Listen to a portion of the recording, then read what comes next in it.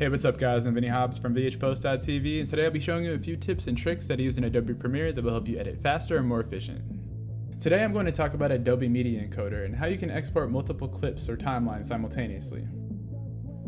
For Machine Gun Kelly's Bloody Valentine video, I had to export multiple clips for visual effects to be applied.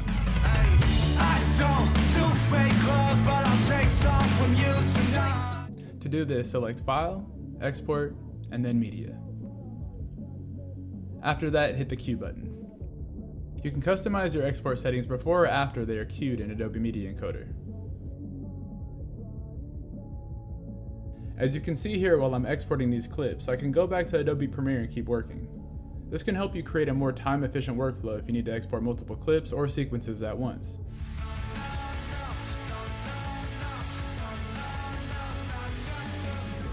Again, I'm Vinnie Hobbs. See you on the next one.